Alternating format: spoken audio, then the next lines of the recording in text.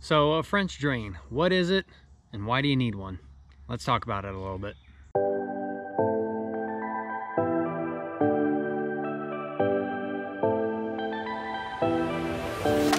Before we start talking about the French drain, Aaron and I got some footage of us removing the forms all around the footers and the piers.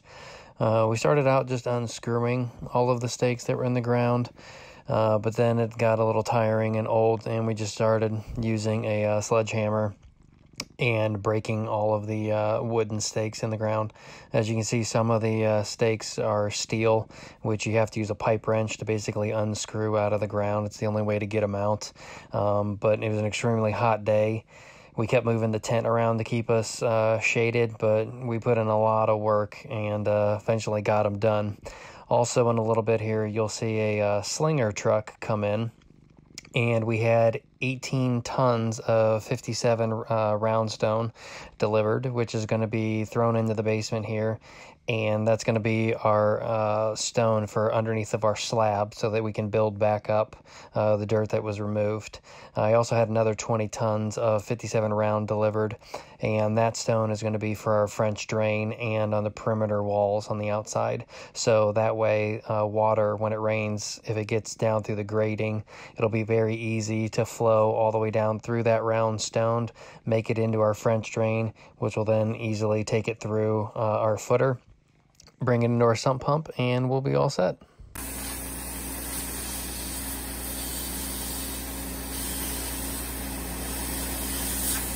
I didn't mean to miss out on that video, but that was a slinger truck that was just here. This stone here I had delivered from a guy that I know. It's 57 round washed gravel. As you can see, it's colored versus what just limestone is. This is kind of 2s and 304 mixed in, which right now it's basically about 57. All the other powdery stuff that's in 304 has already worked its way down and what's locked our driveway in.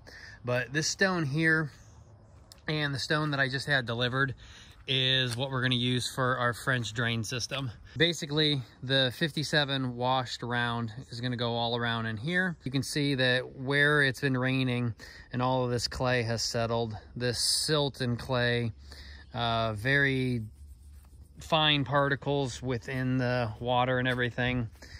So you want to keep that out of the French drain. And if you look, let me get down here actually.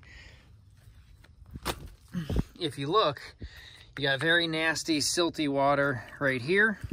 But where I've already started laying 57, you can see that this water actually goes down a few inches in some spots. Oh, sorry, little guy. Come on, get in there. This water already goes down a few inches in some spots. You can see that it's actually clear. So this 57 round is excellent for drainage, but it'll let all the water go from up here on topsoil, go on down, get into the French drain, and we're gonna take it all the way to that back corner right there. So that slinger truck was able to throw that a good 40, 50 feet or so. We were able to make it over the entire garage.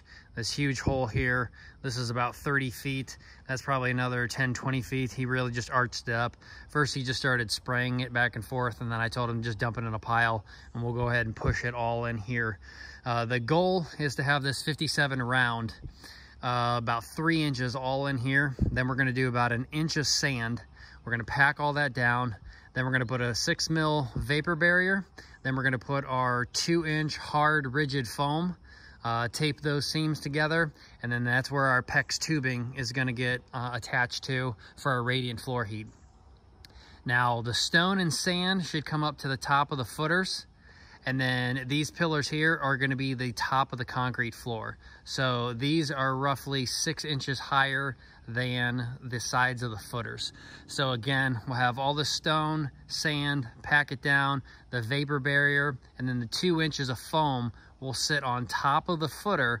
That way you have this nice envelope right here that all of this foam goes into this foam, and no concrete under here is basically exposed except for the 3 pillars. The foam is just gonna be about 2 inches down here, and then we'll have 4 inches of concrete meet up to here, and then this will be completely level for the entire basement floor. Let's see how much of 18 tons I can move before my back gives out.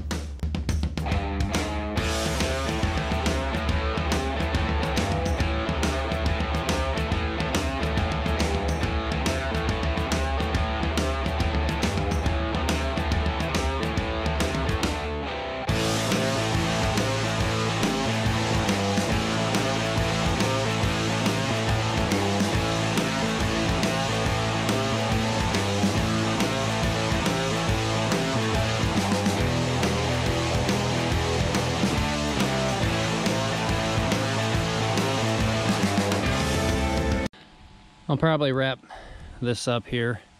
As you can see, we got all of this corner done. We've got all of that corner done. We still need to filter in through here, push through here, obviously over there. Hopefully we have enough stone. I needed 18 yards, but they sent 18 tons. So I'm not sure if I'll have enough, but sand is still gonna go in here again before the vapor barrier, before the rigid foam. So even if we don't have enough stone, we'll see how much sand costs. It's starting to rain again. I've got the GoPro side off, so that can't get wet. As you can see, I kind of made a little sump pump over here, which it is now sucking air, so we'll shut that down.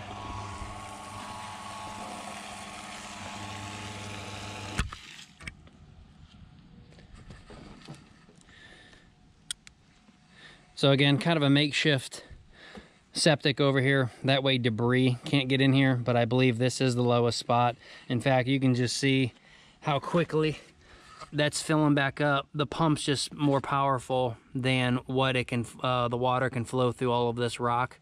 So in a second, that'll be completely full again. And I mean, it's rising like an inch every probably 30 seconds or more. The pump, like I said, is just too powerful. But all this water down through here will come through there, and way more water through here will come down through here, fill up this little septic hole. And then throughout the night, if it doesn't keep storming, I'll keep plugging that back in, or actually I'll probably plug it in at the camper. Just let that shoot out to the yard, get this thing drained, and we can go ahead and flatten all this out, start working on our French drain, and get to the true septic hole, which is back there in the back. And then we should be ready to go to start stacking some blocks and get this house on the way.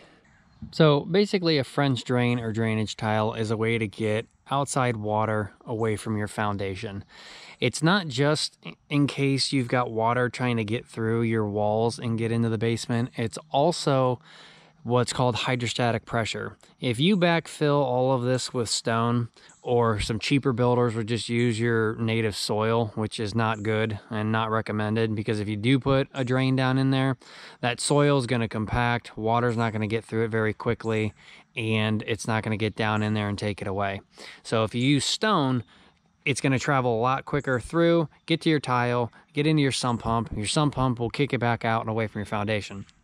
So if hydrostatic pressure is building up, it's pushing on your walls. Now, if you can imagine a boat that is built more in kind of a U shape with internal bracing, that boat is displacing water, and the boat is really not trying to push in and collapse the hull.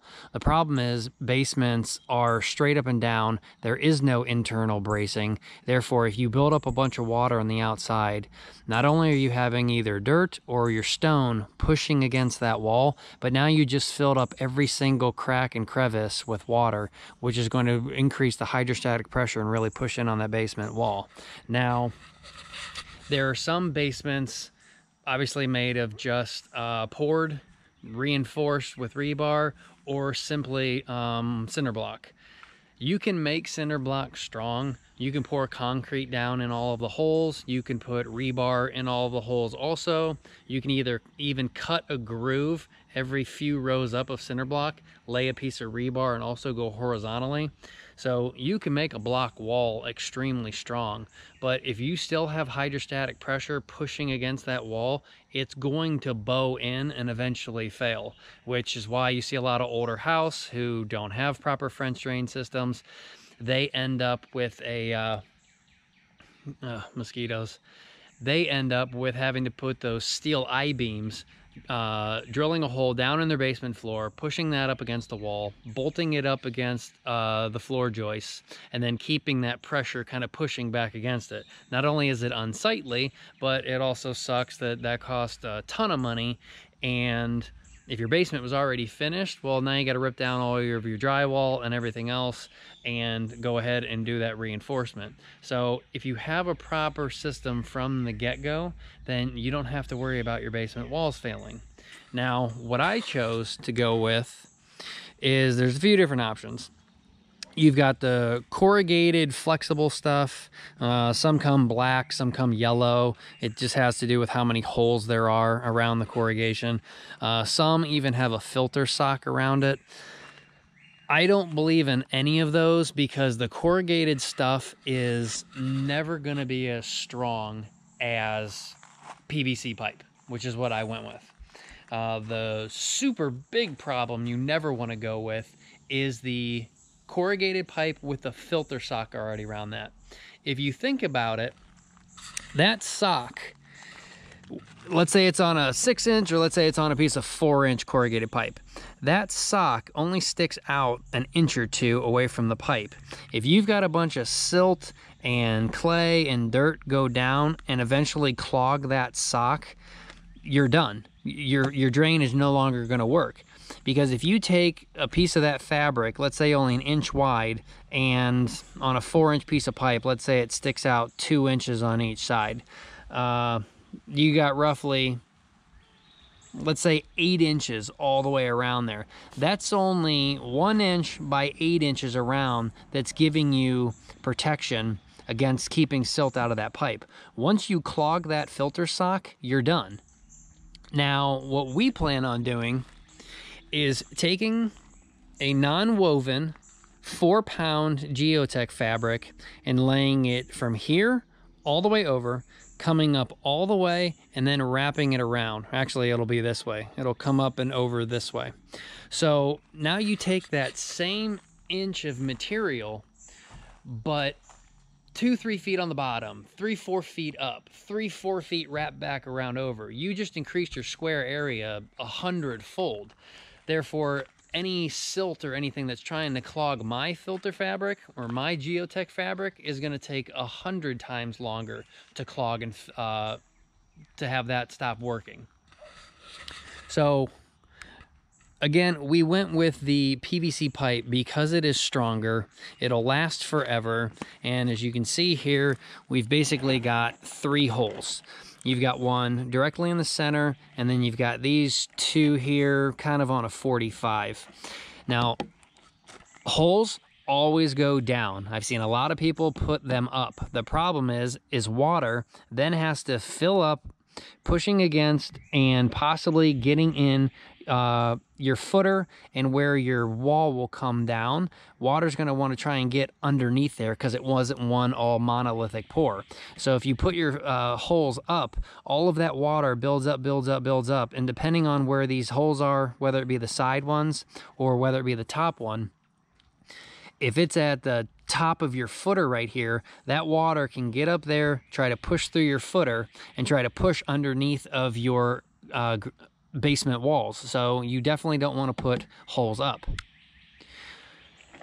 So by putting the holes down, those holes are now at the complete bottom, and any water that leaches up through that middle hole or gets halfway up here on these 45 will leach into here and be taken out and go towards your sump pump. Depending what you want to use, like I said, there are different corrugated pipes out there. I know there's a manufacturer out there that's yellow. It's actually pretty strong and the holes are a lot better than the cheaper stuff, the black stuff that you can get at the big box stores.